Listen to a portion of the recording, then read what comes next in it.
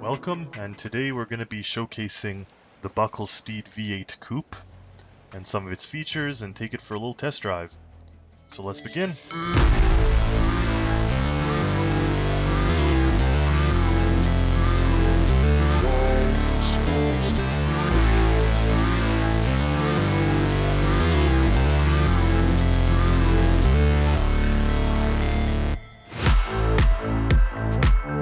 Now right away looking at the V8 Coupe, you can tell it's a little different, a little more aggressive than the base model V6. It has a big front grille, it has aggressive lines, but not quite the R99 level of the body kit. The rear also has the more aggressive taillights, the dual exhaust, and the racing stripe down the middle.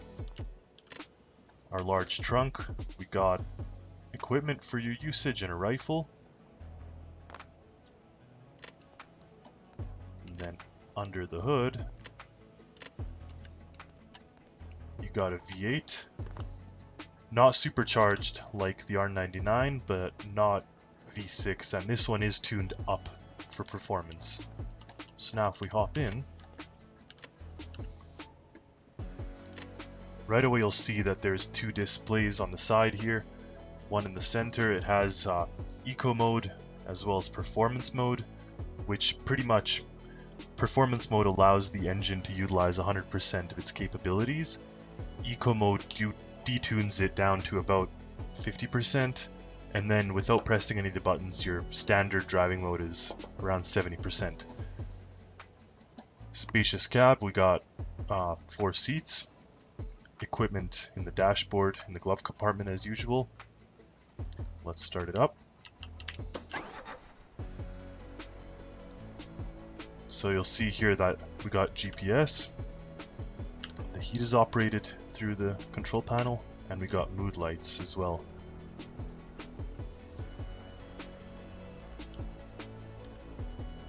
So now, if we kick it into drive, so as well, the V8 version of the Steed has an automatic transmission. However, if you hit the up arrow key, you go into manual mode. So you can use manual mode up to 5 gears, the same gears that the automatic mode or the drive mode goes through, but of course you get your own gear changing and selecting. But let's just start off in drive for now.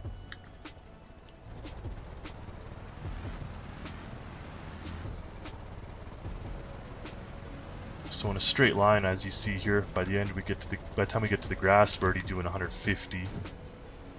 We'll restart that one right there.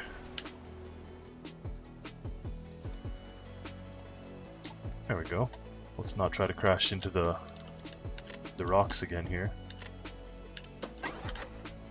So actually, you don't have to turn off the handbrake anymore, because now, when you put it into drive, or when you put it out of park, there you go. So, let's start it off. This time let's try in performance mode. Let's see how fast you are when we get to the grass. Look at us go through the gears. Yeah. Yeah, so we're doing about 170 as we enter the grassed area.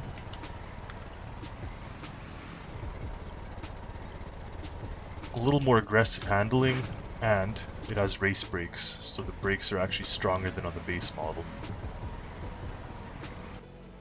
Alright, here we are on the island of Donk, and we're going to take this Buckel Steed V8 through the mountain roads and see what kind of performance we can get out of her. Now, just for comparison, this time we're going to put it right into manual mode. And because you could select your own gears, even without performance mode on, you'll see a world of difference here.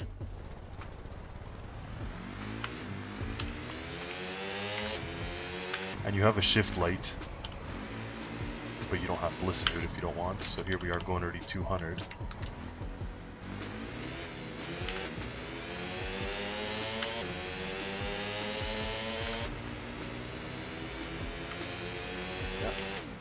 Yeah. So, of course, the manual mode is much more aggressive because you select your own gears, but the automatic mode is still plenty powerful. So, This is without turning on the eco mode or the performance mode. So now we're just testing the car. So here we have the 3 V8 Buckel Steeds, 3 configurations. On the left we have the Coupe version. It has the rear trunk. In the middle we have the Convertible version. So different type of trunk, different kind of configuration altogether. And then on the very left we went retro and bought back the Trans Am, the classic style of the T-top for this particular muscle car.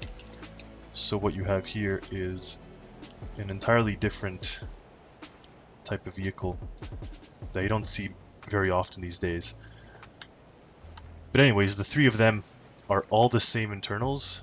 They have the same engines, the same tuning, transmission, everything, just a bit different body style. So you choose whichever one's to your liking, and that's the one you can have a lot of fun with. So in this case we'll take the T-top, take it for a spin, throw it into gear, throw on the performance mode, and let's go to the end of the runway and back. Now it really flies as it goes through these shifts. That's okay. We can probably get up to, yeah, alright, 160-ish. Now of course if we put it into manual mode, that's going to be a game changer.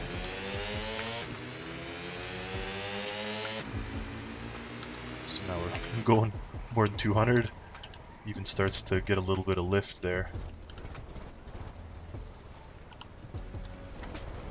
And now both the others would be identical in performance, just different layout. I'd like to thank you for watching. Hope you learned something about these vehicles. And comment on the video and stay tuned for more.